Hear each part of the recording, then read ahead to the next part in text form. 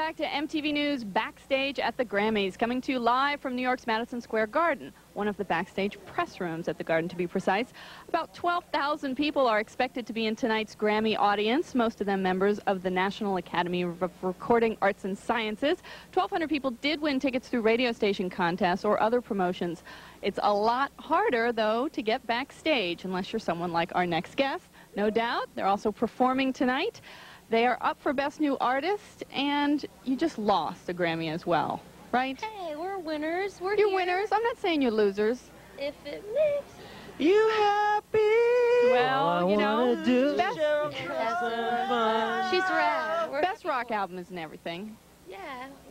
2 Grammy nominations, though. I mean, what a year. It seems like every time I walk by a newsstand, some of your faces are all over magazine covers. That was a good one.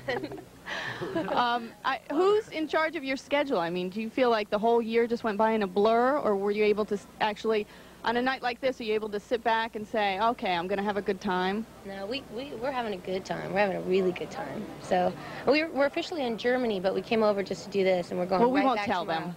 We won't tell them. Yeah, don't tell them we're here. I heard that when you first started, or when you first wanted to tour, because the band actually started about 10 years ago, that you couldn't go very far out of town because you were too young and your parents didn't want you to leave home, Gwen? There was a couple shows I had to get escorted by my dad and then, like, immediately put back in the station wagon and driven back home. I couldn't spend the night and stuff. They had to watch out because me and Tony, we'd be kissing behind stage.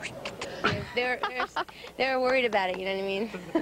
Have you seen anybody here tonight that you want to kiss? Are you big fans of anybody, any of the other performers? I'm gonna put my tongue down his Sting's throat, gonna man. Be here? Be careful.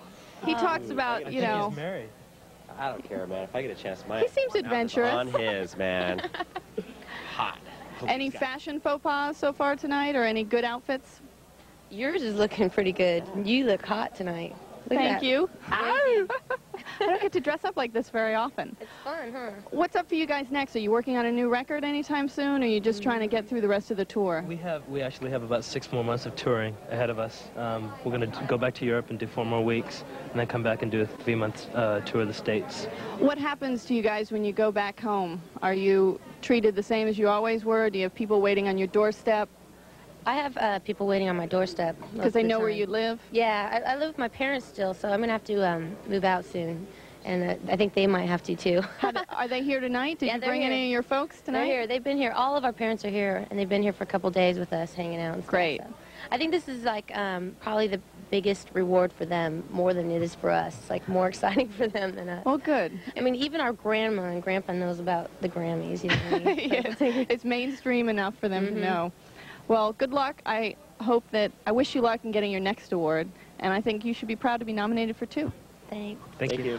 History has shown that one of the more intriguing Grammy categories is that